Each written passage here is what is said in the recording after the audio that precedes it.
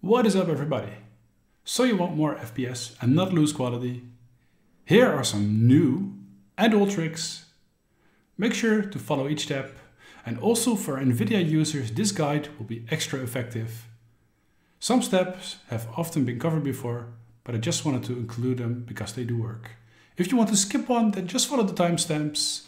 Let's go. To make this easy, let's just follow my steps. If you don't have a magnifying glass like me, the thing you want to do is go to your bar, go to search, then show search icon.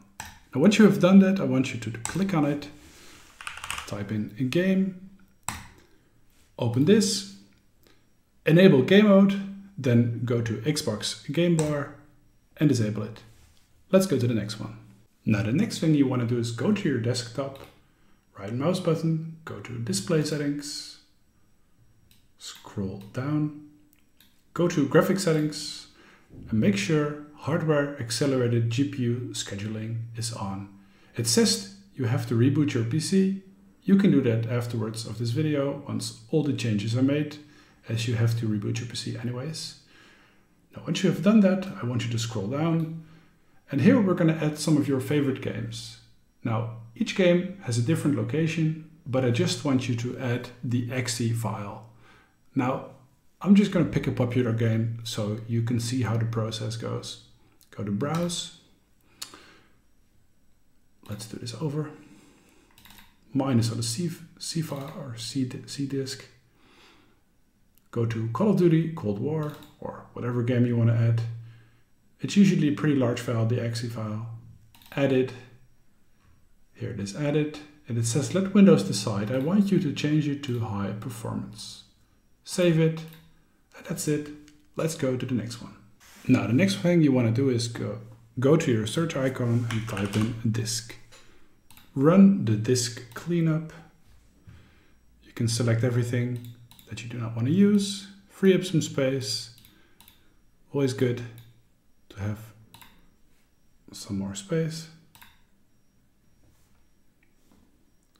And once that is done, I want you to type defrag in the search bar. I wrote it wrong, doesn't matter. You can read it. I want you to optimize your drives. Let it run. It'll organize your drives so that it'll run smoothly. It's being trimmed. If you have an SSD, this process is super quick, like you can see over here. Now, the next step, I don't think it makes that much difference, but I'm going to include it anyway. You got to delete your temporary files. And the way you do that is you go to Windows, Run, type in %temp %, OK. Select all by hovering your mouse over it or pressing Ctrl A. Now, usually it gives a little hiccup if I do this because it says some files are still in use. You can keep those files. It says you'll need administrator permission to delete this folder. Continue. And well, these folders are of today, so you don't have to do that. So you can skip these. Do this for all. Now this step is we go to the search bar again. We type in advanced. It pops up over here. You go to advanced, then you go to performance, settings, and you choose adjust for best performance. Now what it does is it disables all the little Windows animations. Now personally, I am not a fan of this, so I will keep this off, but it does squeeze out all the little bits. So for some of you, this might be a good option. The next thing you want to do is go to the search bar, type in energy or edit power plan, go to change advanced power settings and make sure high performance is active. Usually it's set to balance. High performance will maximize your CPU usage, so that'll squeeze out more FPS. Now the next thing you want to do is you want to press Ctrl-Alt-Delete, go to Task Manager, open this up, go to Startup, and make sure you disable all unnecessary programs you do not want to run on the background or when the computer boots up, because it's incredible how many programs some people have running in the background, and this does significantly reduce your performance. So go through the list, make sure all the unnecessary programs are turned off. Now here is where it gets interesting. For those who do not have it yet, I strongly urge you to download Geforce Experience. You can do that on the official Nvidia website. Now, once you have downloaded that, you can either open it from down here in the bottom on the icon section, or you type in Nvidia and it will say Nvidia Geforce Experience. You can open it up, make sure on the drivers section that your latest drivers are downloaded, and then go to in-game overlay. Now, a lot of people are saying you should disable it, but hold on. I've got a little trick for you guys. Make sure this is enabled and make sure this box is checked. It will download a little update, and let me show you what it does. I'm going to include a little troubleshoot here because some people are experiencing some problems. If they download this update, they do not instantly get this new tab, because if you downloaded the update, you should have like a performance tab over here. We'll get right into that, but some quick troubleshoot. If you do not see this yet, then do reboot your PC right now and get back to the video, or reinstall Geforce Experience. Make sure you have the latest version, because that is mandatory for it to work. Now, if it does work and you're one of the lucky ones, you see a new tab here called Performance. We'll dive right into it, but firstly, we'll quickly go over the settings. I want you to click on the cogwheel, go to Highlights, and make sure this is disabled, because what it does is it keeps recording little bits of your game, and that does make your performance worse. So make sure that this is deselected, then go down and make sure the photo or game filter is also deselected. These are not necessary. Then go back, go to Done, and now we're going to go to the Performance tab.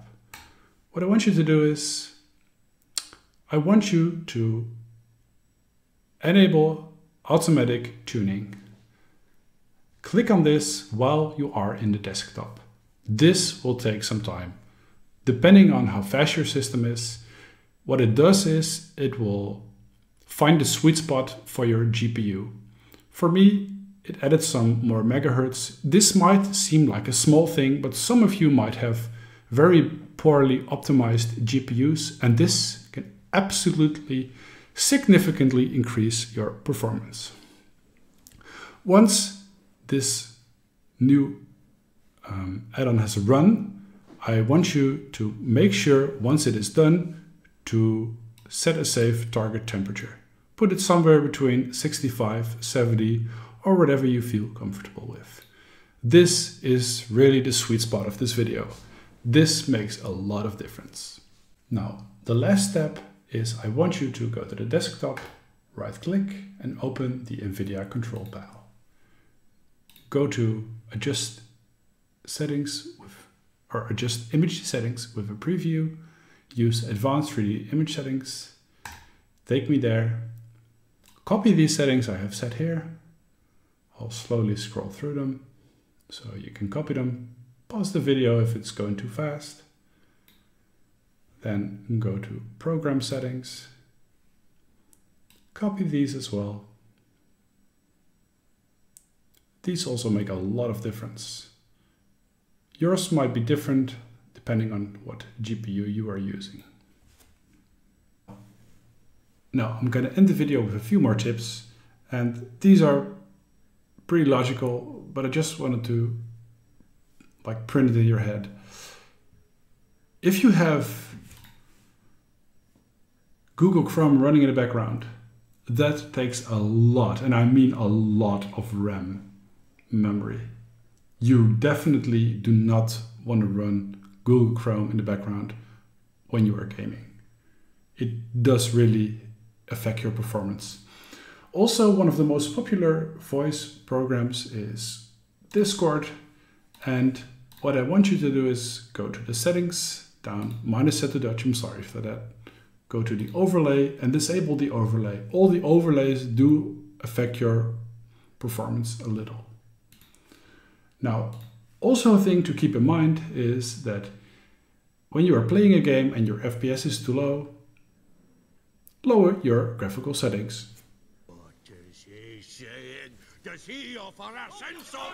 No, Master Glon, he's offering you More FPS. Well, that was it for the video, guys. Thank you so much for watching. I really hope you learned something, and I hope you get a lot more FPS from this. So if you did do it yet, then please leave a like on the video and subscribe. That really helps. Thank you so much. Peace out, guys.